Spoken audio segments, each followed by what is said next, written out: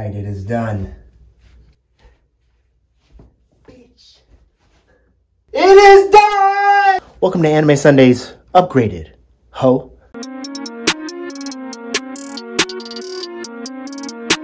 You're watching Anime Sundays. Good evening, everybody, and welcome back to Anime Sundays, the show where we talk about anime, yes, on Sundays, and I am your host, Jared Ross. As you can see, I have slightly upgraded my room a little bit. I have moved to the master bedroom upstairs since a roommate moved out, and as you can see, I've kind of upgraded the anime headquarters, studio / shooting area, whatever you want to call it. So what you're looking at now is, yes, pretty much all the posters that I have, and probably just the cleanest anime art room of all time. So today, as some of you may know, some of you may not, Crunchyroll has announced the winners to the 2022 Anime Awards. Yes,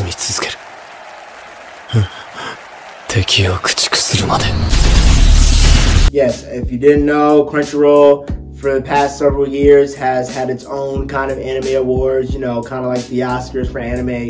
Of course, everything in these categories doesn't mean, that these animes are the be-all, end-all of these type of topics or genres, but it's pretty cool that our community has an award show like this. So today, we will be going through every category of the winners, and we're going to be talking about if I necessarily agree or disagree with the person or scene chosen for that category. All right, starting off, Anime of the Year, Attack on Titan.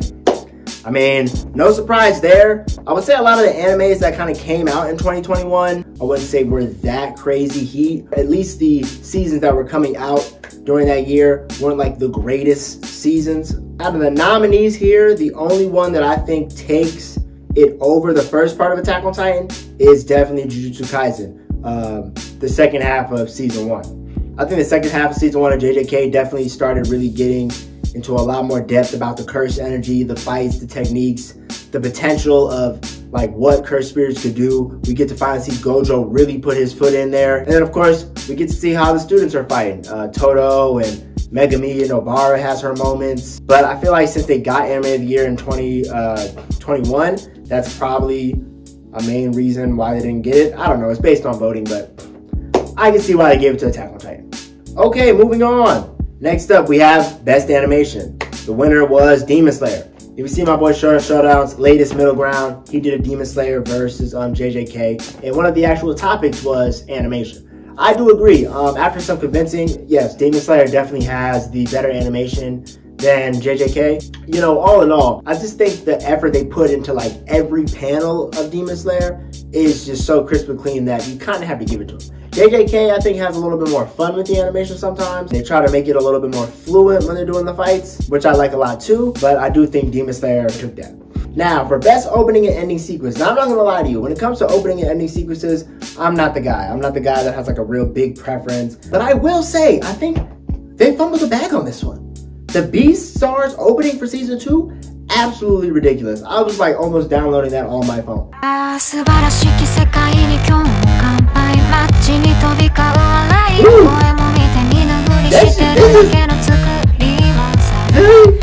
Come on. Yeah, so I think they dropped the ball on that one. Ending sequence, I barely even listened to the ending sequences, but I think they definitely dropped the ball and Beastar should have took that. All right, moving on. We have our best boy winner, Boji from Ranking of Kings. People were telling me to watch Ranking of Kings. I like the show. I don't think it should have won Anime of the Year, but I'm actually getting a little more interested in this show in this second half of the season that's being released now. I'm not really like a Boji fan. It's nice that Boji is so intelligent despite his disabilities, being deaf and not being able to speak, but that isn't really enough for me. Like, I understand like anime, what more can they do to handicap a main character to make him seem, lit and really beating the odds? His handicaps to me does not make me like him more. I'm sorry. The whole cute type of aspect they try to pull on people, it's not really hitting for me. I really like Kage as a character more. I do think though it should have went to Senku. I'm not gonna lie to you. Senku season 2 doing more than enough for the Kingdom of Science. Bringing back cell phones, planning out all types of advanced warfare tactics, going above and beyond, making homes with heat, weapons that work. I just think Senku as a whole is one of the greatest new gen MCs. And I feel like he's done a lot more in his season 2 for his squad, his Kingdom of Science, than Boji has done, you know, on his journey. All right, best girl, Nobara. Listen, I'm not even mad at that. I agree with that 100%. Nobara has done nothing but show out and show off all season 2, and especially in that last fight with Itadori. Yeah, she's going hard. Best score, again, I'm not a big music head. The Demon Slayer Mugen Train score, it did have some fire songs, so I'm gonna leave that as it is. Best director, Odd Taxi. Now, I haven't seen Odd Taxi. I heard good things about it. I'm definitely interested in watching it now. But in terms of the directing, Odd Taxi must be doing some real outrageous things for them to be taking the cake over Attack on Titan. The way they set up scenes, the way they flash back to scenes, the way they direct the voice actors in their scenes, of course the fighting. I think Attack on Titan's directing as a whole is like one of its greatest aspects.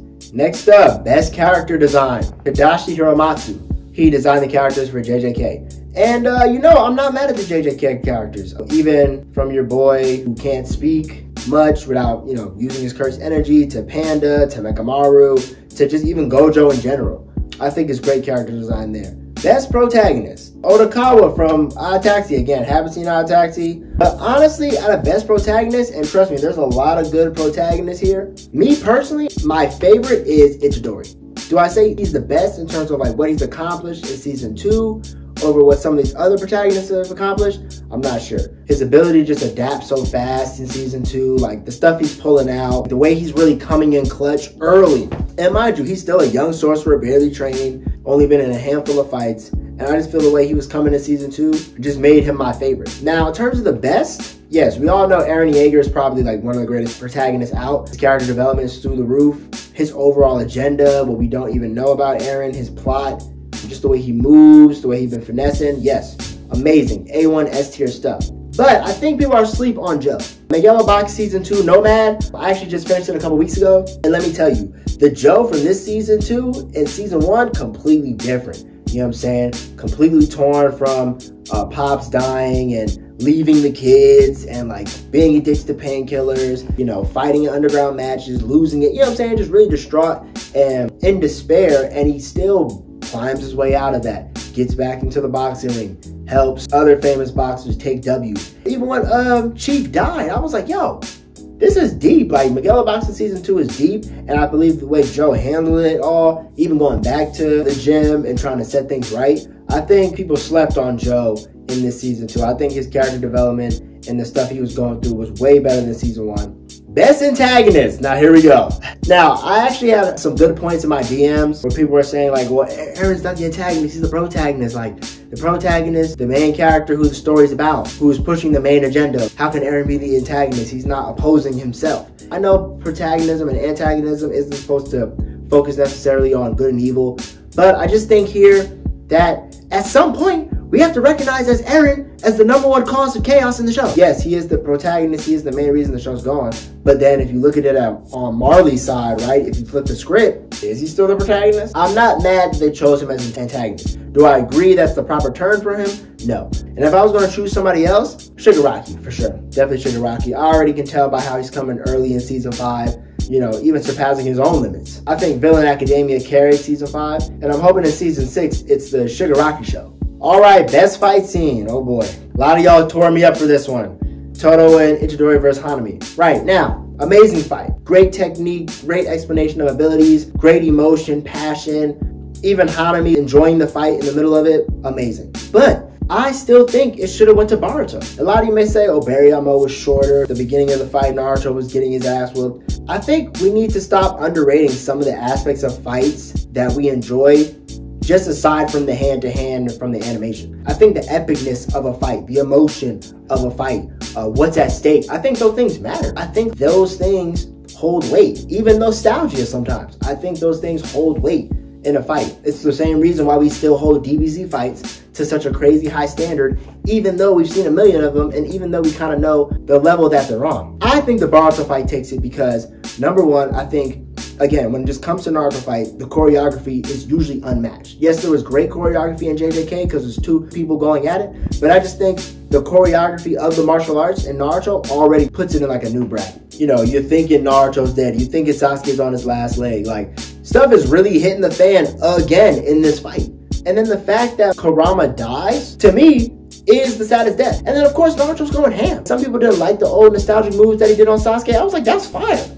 You could say the Yuji and Itadori fight, yeah, maybe more enjoyable to watch, but I think the Naruto and Ishiki fight had me more on the edge of my seat. And realistically, I thought that the Naruto and Sasuke versus Ishiki the first time should have been here, but I don't know if it came out in 2021 or not. So yes, I'm giving Boruto that nomination then. Okay, best romance. I don't really watch romance anime. The whole Beastars romance, I mean, it's not hitting for me, I'm sorry. Like, I understand, like, it doesn't necessarily make you a furry if you mess with it, but best drama. To Your Eternity. Now, I haven't seen To Your Eternity. I heard it was also very good. And based on some of these other dramas that I see here, I would probably pick that as well. Best action. Of course, JJK wins again. And I think all around, that's a good pick. In terms of best action, who's giving you the most action most of the time? Yeah, it's definitely JJK. Best fantasy. You already know. Reincarnated Slime Season 2. I see a lot of people hating on this because they thought Jobless Reincarnation should have been here. They should have took this one. I have a couple problems with Jobless Reincarnation. Number one, the MC being overly perverted to the point where it's like he's borderlining pedophilia often is not entertaining to me at all. As a matter of fact, it kind of blows me and makes me want to stop watching the show. Story-wise, it wasn't really hitting for me. Setting-wise, sure, they have some interesting characters, but even then, I don't think they're more interesting than some of the races in Slime. And I'm just a lot more interested in the hierarchy of power in Slime. The, you know, kind of hidden secret message or hidden secret agenda of what's really going on in this isekai. Like, why is the slime here? Like, what's really going on? I'm more interested in how that evolves and plays than Jobless Reincarnation. Not to mention that, you know, Rimuru just gets more OP and more OP than the last, to the point where it's like, you know, people are often debating him with Goku and characters of that caliber. For me, Slime takes it. Best comedy out of these, I mean, hey, congratulations to them. Only one I've watched is Miss Kobayashi's, and it is funny. Best film, I mean, what can you say? It's obviously Mugen Train. If My Hero was in the same category, I probably would still give it to Mugen Train. All right, Japanese voice actor, your boy Yuki Kaiji. Eren Yeager, I mean, he's doing a great job. He's doing a great job. I can't even complain about him at all. Best English voice actor. Skate the Infinity, I don't watch Skate the Infinity, but I also heard it was really interesting, really good. I also heard Itadori's actor did pretty good, but hey, congratulations to them. So yeah, y'all, those are my thoughts about the different nominees and categories. For the most part, I can see how some of these animes took the W, but there are some things I agree and disagree on. So yeah, let me know in the comment section who you voted for, if you agree, if you disagree, or something didn't even make the nominations that should have made the nomination. Tag Crunchyroll, let them know, and yeah, hope to see you next Sunday.